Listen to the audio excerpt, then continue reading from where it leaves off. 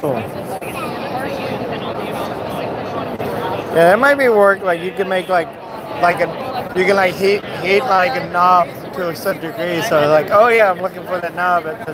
You heat it to that degree, and you can heat something to like, you know, you can heat something to something pretty accurately. Yeah, Jeff and I were just detecting like what existing heat is on something. We don't really like add heat to something that we're using this existing heat. But I'm just saying you could heat something to have as like a beacon to like, oh, that's something I'm looking for. That I'm looking for something that sensible, real basic. We're like, oh, that's 92 degrees. I'm looking for something that's 92 degrees to grab onto. Yeah, you could. Yes. And then make it easier for the robot to identify something. Maybe. Yeah. By using infrared because it's supposed to be a certain degree, like control heat to the system. In general, we don't like heat up something so that we see it differently. We just use the existing heat. Yeah. Oh, this is cool. What do you guys do here? Yeah, so I'm here with half the Applied Sciences team. We're talking about our recent comic strip challenge that we hosted. It was an international contest that invited youth and adults from around the world to participate.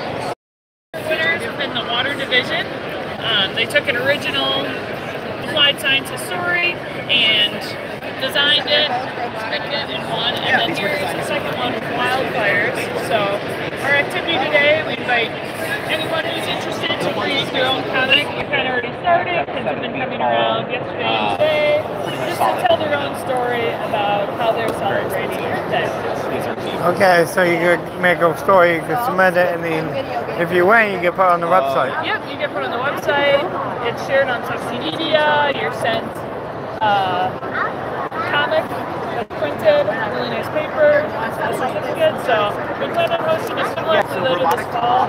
So if you're interested in learning more, we have a QR code here to our Applied Science website. Yeah, definitely get that. That'd be really cool.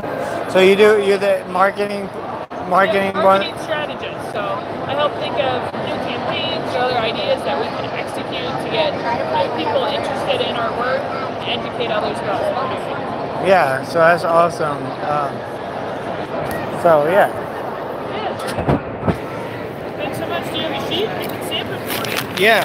So I do a lot of campaign stuff too. I've been doing Earthday festivals every year for like 10 years, and I've been working on campaigns and stuff. It's very hard. Like I feel like a lot of people just kind of forget about Earth Day. Yeah. It's like, Earth Day is just another day. I'm like, yeah, you don't say that about Valentine's Day or Christmas. Right. No, it deserves to be celebrated. You know, the Earth is really important and it deserves to be celebrated. Yes, And I really one of the things I think we need to do is market to make Earth Day a national holiday. Yeah, that would be great. Because not only is schools going to be out that day, but the stock market would be closed. Think about every stock trader have to be like, oh, it's Earth Day. I can't trade stocks today. I have to celebrate Earth Day. Right. That would be like mind blowing for every single stock analyst out there. Say that the New York Stock Exchange is closed. Yeah. I have to celebrate Earth Day. Yeah. That alone will be like game changer. Yeah. So I hope you have something fun planned tomorrow for Earth Day. We're celebrating a little bit early, but I mean, I'm glad you guys are out here. I came all the way out to Washington, D.C. to celebrate Earth Day. It's been one of my dreams to be in Washington, D.C. for Earth Day. that's awesome. And I'm glad to find you guys here. Yeah. No, glad you could attend. Make sure to get your prize from the Earth Tent too. Here. So I have an organization called the Rock Club Foundation. I'm Erick, the Dream Giver. Oh, okay. So the Rock Club Foundation, I bring people together to make the world a better place, find dreams and make the world.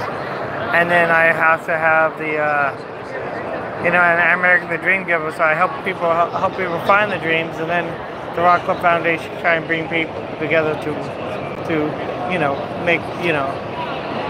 bring dreamers together to make the world a better place. That's really cool. Yeah, a lot of passion.